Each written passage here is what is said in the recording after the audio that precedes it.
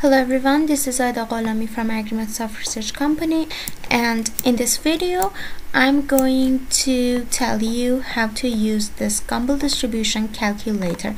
So you just want to go to the products, free tools, distribution calculators, and then in this part you go to Gumbel Distribution Calculator.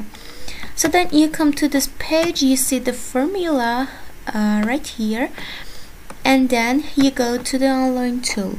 So for the mean and beta you want to input the data, so then you can see the calculate parameters on this page. So I have already gone to that page and I have calculated my parameters. So here I just want to look at it, and for this value I just want to copy and paste it here, and for beta it's 5.66.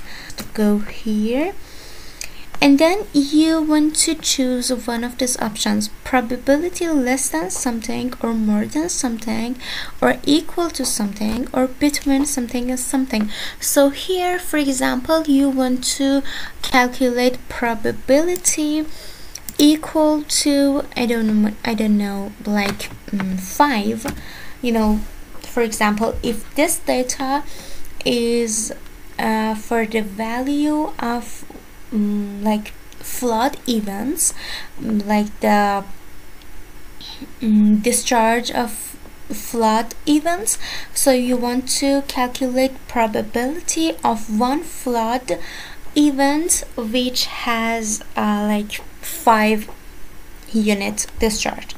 So that's it. For you have some sense of some physical sense of what you're going to do.